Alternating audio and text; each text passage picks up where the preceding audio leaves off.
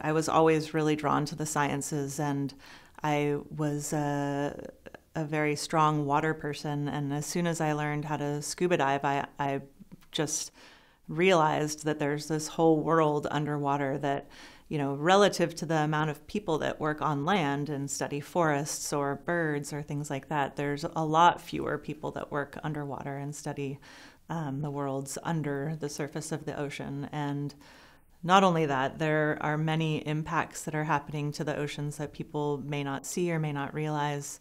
The oceans are so big, they cover over 70% of the planet's surface. And for so many years, people use them as kind of a way to, oh, we'll just dump this garbage or this pollution out in the ocean and it'll just dilute and it'll go away. And, out of sight, out of mind. If the ocean's so big that dilution is the solution to pollution was, a motto for so many years.